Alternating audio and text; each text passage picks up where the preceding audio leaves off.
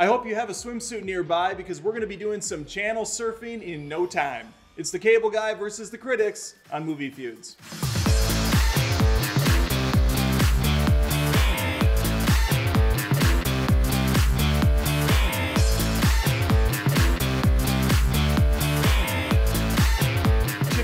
Chip Douglas. Where have I heard that name before? Asked Jack Black, who's in this movie. He not doing anything for you? How about Matthew Broderick? He's one of the leads.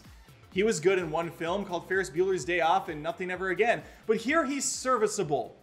Here he works. If those guys aren't enough, how about Owen Wilson or Leslie Mann? George Segal, he ring a bell to you?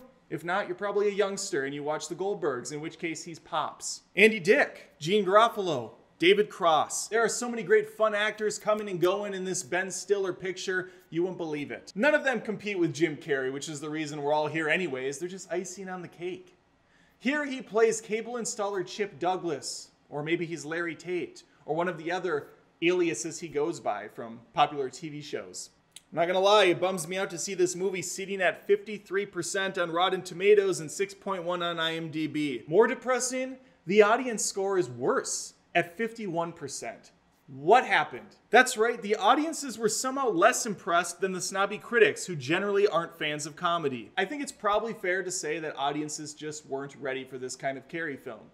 He's darker, he's more bizarre and awkward, and he's definitely not that funny, brilliant pet detective or the lovable idiot in Dumb and Dumber. And he's certainly not the showboating anti-hero in The Mask. Sure, he played the Riddler, but even there he was less awkward and creepy than he is in The Cable Guy. The fatherless, TV-raised man just wanted to hang out. No big deal. Turns out, though, it was in fact a very big deal for one Stephen Kovacs. And we're going to talk about that in round two. Stephen Kovacs is having some marital problems. He's on a break and he got his own place. One that has all the makings of a great bachelor pad minus one key feature, cable. This movie came out before streaming services were readily available, so just roll with it, okay? Here we're introduced to our main antagonist, Chip Douglas. He juices Steven up with some sweet free cable channels along with some very extravagant gifts, such as a brand new big screen TV. Nothing in life is free, folks, and these presents are no exception. Soon, Steven learns that his new budding friendship with Chip is moving much faster than he ever imagined. Before he knows it, he's being set up with prostitutes, severing ties with friends and family, and eventually winding up in jail. All because he wanted to save a few bucks, taking a drive on the information superhighway. Plot aside, there are so many great sections of film that I still can't imagine people not enjoying. The battle at medieval times, complete with Silence of the Lambs and Wrath of Spock references. An incredibly awkward game of Porno Password with the whole family. The best karaoke performance ever delivered. And a basketball game that ends in a boosted slam dunk. Plus, there's the background mini-story of Ben Stiller's character Sam Sweet going to trial. God, I love this movie. If you're gonna harp on something in The Cable Guy, I guess it would be the production values. They're not bad, they're just very kind of by the books. It still looks good though. It's mainly filmed using stationary cameras with an occasionally odd dolly shot thrown in. There is a cool hallway peephole sequence where Carrey is full-blown psychopath, yet still simultaneously being funny. It's a really hard balance to juggle, and I can understand why some audience members just didn't like it. They're fools, but I get it. Jim Carrey's singing Want Somebody to Love with old people tripping balls is probably the craziest the film gets in terms of effects, and it's still incredibly basic. Stiller isn't trying to set the world ablaze with film tricks and whatnot. He's very much focused on the humor and on the actors. And I think he played his cards just right.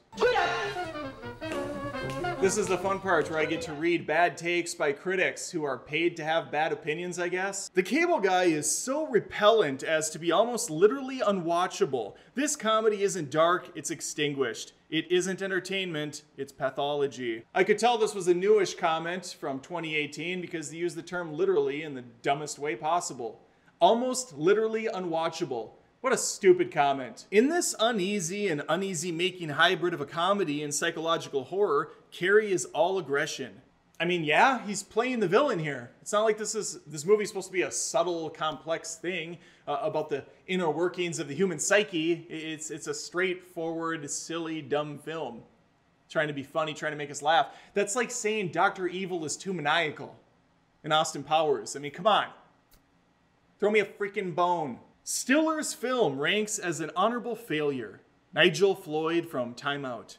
I'd argue with him, but his name is Nigel. And by American law, I can't because he's smarter than me based on name alone. And he probably got beat up a lot as a kid, so I feel kind of bad. Too often, the movie ends up lost in the snow and static between two films fighting for the same bandwidth. Liam Lacey, Globe and Mail. Rotten Tomatoes needs a poll quote. How many TV references can I spew into one sentence? Static, bandwidth, cancel this one, change the channel. Not even remotely funny, Liam. I polled my YouTube community at Adam Does Movies. It's a channel on YouTube. Subscribe if you haven't. We do some fun stuff here. And by we, I mean me. It's a one-person show. Anyway, if you do, you might be on the right side of history like these fine folks in the 79% category that agreed with me that Cable Guy is in fact a good movie. The other 21% of you that voted against this film are sad, empty, petty little fools who will die alone on a bed of your own dried up tears. Thanks for watching. And remember, this is more than just reviews, this is Movie Feuds.